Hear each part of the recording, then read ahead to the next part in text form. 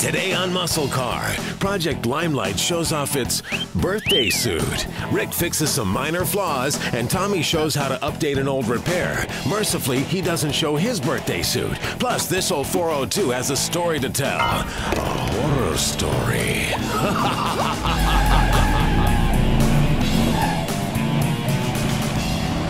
Hey guys, welcome to MuscleCar. It's not every day that you see 40-year-old sheet metal that's still in this good a condition. So you can imagine how stoked we were when we got our 1970 Camaro back from the blaster.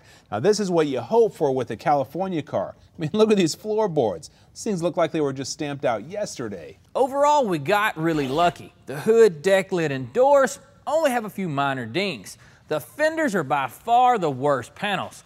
We're going to have to weld in a few patch panels and rework a previous repair, and then we can get started on the bodywork. Now we like to think that we know cars pretty darn well around here, and after a thorough inspection of Project Limelight, she looked pretty solid. But some people will go through a lot of effort to cover up flaws, so you never really know what you got till you get her down to her birthday suit. And that's where Strip Masters comes in. These guys don't do sandblasting, they do plastic media blasting, which is a lot less invasive than sand. When you sandblast something, it does take a little bit of the metal off of the product. And the sand hitting the metal, it creates heat, maybe sometimes warping. With this plastic media, it doesn't heat up as much. That means if you have soft parts like our Camaro grill shell here, they can be stripped without being damaged. And unlike soda blasting, it doesn't leave a residue that needs to be prepped before any primer or paint can go on. Blow it off, get all that stuff off, and you're ready to paint. Now if we had a lot of body work to do, I'd go ahead and put primer on it now to keep all this bare metal from rusting, but honestly, there's just not much to do on this thing. So I'm going to buzz it down with 80 grit and knock out all the body work now, then prime the whole thing. I'll start by opening up the surface of the areas that need filler, so the repair will have a stronger bite. The plastic bead blasting doesn't remove rust, so I'll clean these small spots with the stripper wheel. Metal to metal filler is the best choice for high stress areas like the C-pillars. It's strong and stable, but hard to sand, so I'll finish it out later with standard plastic filler. Well, that area is ready to get cleaned off and have some plastic put on it. Now I'm going to straighten out some dents. There's a little crease that runs right through there, and for that, I need a stud gun. Matco's newest stud gun features a magnetic tip, so the stud won't fall out before you get it into place. Just pull the trigger, but not too long or you could warp the panel. Now I'm using studs right here because there's a wheel well right there, so I can't get at the back side of it. But you can see where this dent actually runs all the way down and ends clear down here, where this area I can get at from inside the trunk, so no studs required. A special slide hammer comes in the kit. It locks onto the studs, allowing you to pull the metal back into shape. Just go easy and move it a little at a time so you don't over pull and stretch the metal. Now I can move to the inside of the trunk to rough in the rest of the crease with the shaping hammer. Once it's close, I can cut the studs off and finish it all out with a hammer and dolly.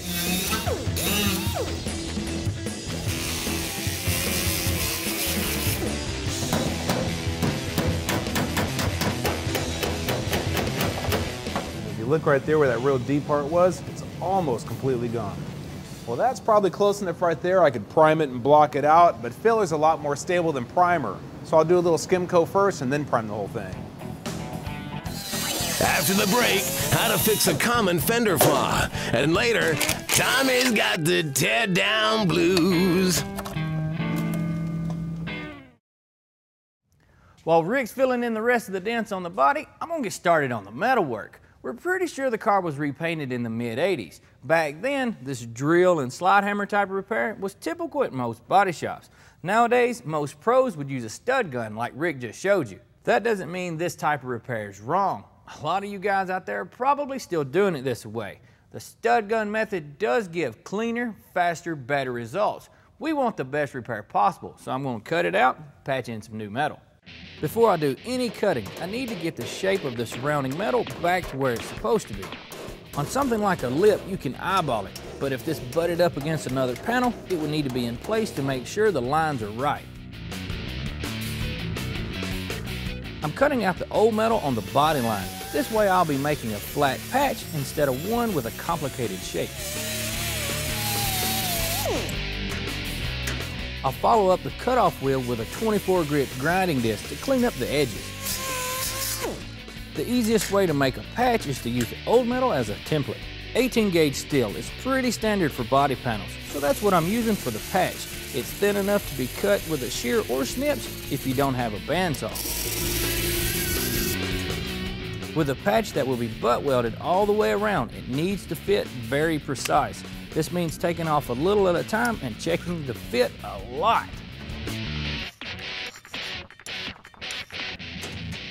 I left the inside edge a little long when I cut this piece because I knew I would need some extra metal to form the new lip.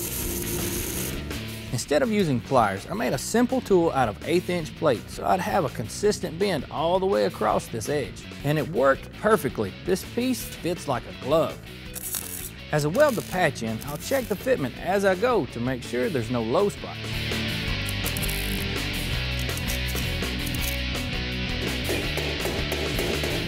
Take your time, especially when welding in the center of a panel, and don't heat the metal up too much or it will end up warping, causing you a lot more work to fix it. Once it's welded all the way around, grind it off smooth with 24 grit. This next area is hands down the most common place to find rust, a lower fender behind the wheel. Dirt and moisture get trapped behind the inner brace and it's all downhill from there. These patch panels are available from YearOne for most muscle cars. They're pre-formed, so you just trim off what you don't need, weld them in. For now, we're only cutting out the obvious stuff. With layered panels, it's hard to know what lies underneath until you open it up, so we may end up cutting out more.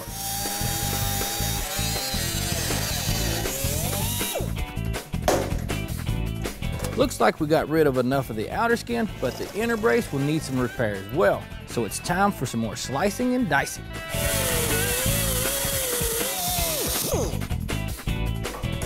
Just like before, the old piece is a template for the new. I'm using 16 gauge for this because the inner structure is a little thicker than the body panels. I'll use the brake to recreate the bend this piece needs, but a vise and a mallet would work too. Once it's trimmed and shaped to fit, you can weld it in and grind it down.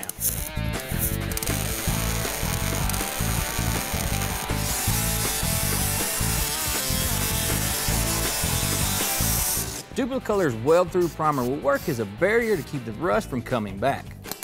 Our panel didn't include this mounting edge, so I fabbed up a simple piece that matches what we had to cut off. I'll cut the notch out when I do the final grinding. The great thing about using a pre-formed panel is you don't have to spend so much time shaping it for a good fit.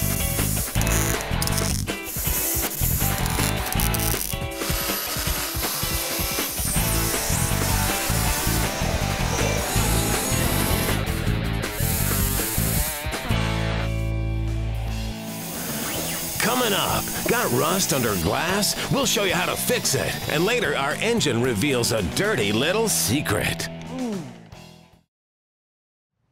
Hey guys, welcome back. With the fenders patched and the majority of the bodywork done, there's just one more area that still needs to be repaired. These rusty corners here where the windshield meets the dash. Now we can get away with a couple of spot repairs, but classic cars are notorious for rotting out in this area.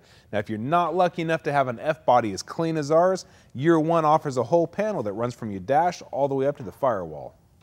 Before I start cutting out the bad chunks, I'm going to remove the VIN tag to keep it from being damaged. All I have to do is grind down the 2 rivets, punch them out, and store the tag in a safe place so we can reinstall it later.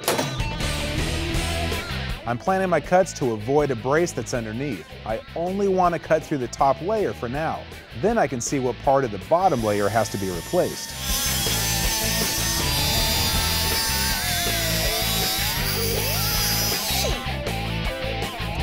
Now here you can see on the back side of this piece, that's why I only cut it back as far as I did. The sheet metal from there on over is still good, so why chop it out? With all the rust uncovered, I'll use a strip and clean disc to get all the flakes out of the way so I can see exactly what I've got before cutting out any more metal. I'll make a simple template out of cardboard so my patch will be as accurate as possible.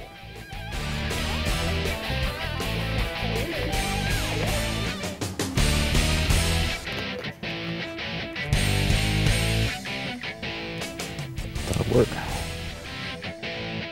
Now this patch is just small enough that I'm not going to bother with the bandsaw. I'll just use the snips to cut it out by hand. I attached a stud to help hold the patch in place, and I'll slice it off as soon as it's welded in.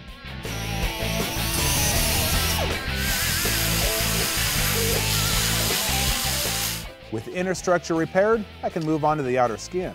Now, this area is too complicated to make in one piece, so I'll break it into 2 patches. For a patch like this, you really don't need any fancy equipment. Snips, a hammer, and a vise will do everything you need. Now, once you have a good fit, seal up the area with some Weld-Through primer, and you can weld in the new pieces.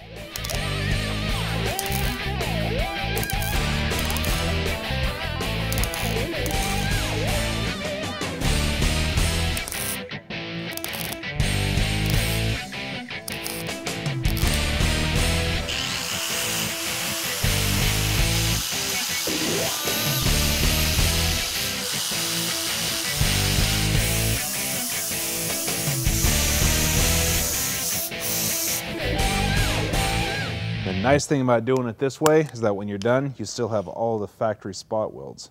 No one will ever know that that's been repaired. Up next, Dr. Tom examines our 402. Oh no, that's not good. You're watching MuscleCar. For a DVD copy of this episode, just go to PowerBlockTV.com and order your copy for just $5.95 plus shipping and handling. Start your own MuscleCar collection, delivered right to your door from the Power Block.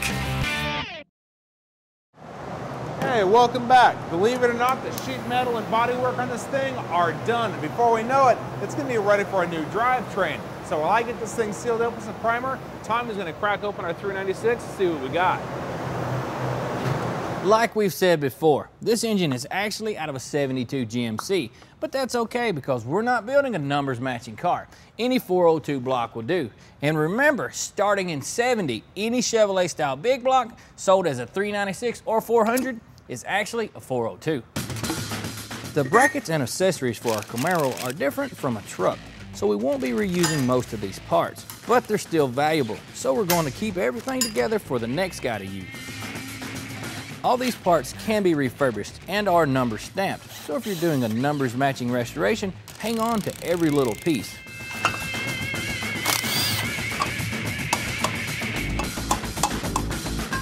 Most harmonic balancers are press fit, so have a puller ready.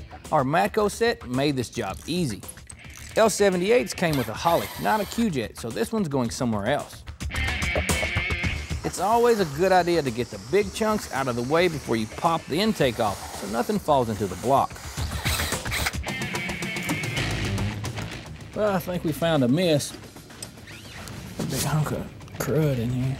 Yeah, this thing looks like it's cooked a cam bearing or something out in it. It's not a good sign. Now, engines may not really be able to talk, but they sure can tell a story if you know what to look for. Pay attention to each and every part as you tear it down. They could be trying to tell you something important. Well, it looks like that's where our bearing fragment came from. That piston's hitting the head. Ooh, not a good sign. Oh no, that's not good. And here comes the jelly. This thing's had some water in it. Maybe it's not that big of a deal. Maybe a big deal. Yeah, here comes the good oil now. Yeah, that's gross. Well, from the beginning of the teardown, we've had a few signs that weren't in our favor. Push rod out of place, well, the thing may have been over revved or a lot of miles. Flakes in the lifter valley, it's not that big a deal, we planned on rebuilding it anyhow. Water in the oil pan, not a big deal either because it probably just got wet at some time. Well, then I started trying to take the oil pan off. Something on the inside wanted out in a bad kind of way. So I'm pretty sure we're gonna find some metal where it's not supposed to be.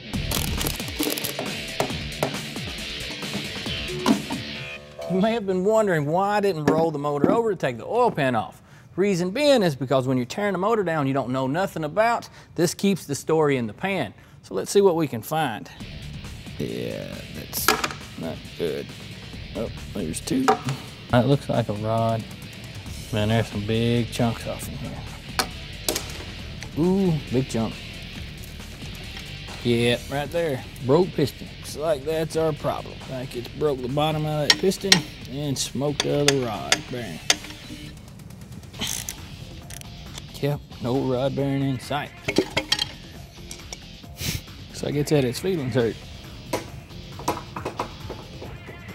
Ain't much of that thing left. Ooh, yeah, this thing's pretty trashed. Yeah, Rick's gotta see this. We got a decision we gotta make.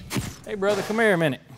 Got good news and we got bad. You got a bad look on your face. Good news is that I've tore the engine down and kept your hands clean the whole time. Uh-huh. Bad news is we've got 2 giant coolant holes inside the cylinder wall.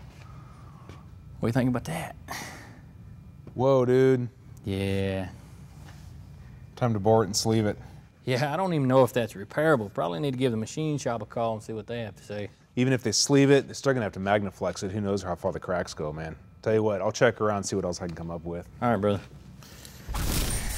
Well, I carried our block down to the machine shop and I got some good news. Our busted cylinder can be sleeved and it's only gonna cost a little over $100 more than we're gonna spend anyways. So that means we're right on track. Now, all our metal work is done and the body and most of the panels are in first prime and really looking nice. If you guys have any questions about product used on the show, you can check it out at powerblock.tv.com. Now we're going to get all this stuff blocked out in final prime. Then we'll be ready to swap out the suspension, brakes, and rear end. But for this week, we're out of time. So until next time, we're out of here.